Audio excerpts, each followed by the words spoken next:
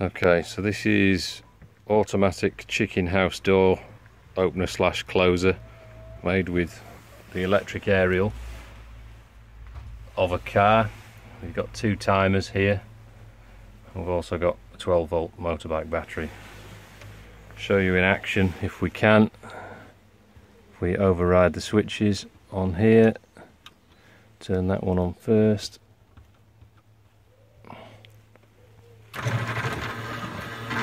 That's the door shut on an evening, and then if we flick the switch back, that's the door open again on a morning.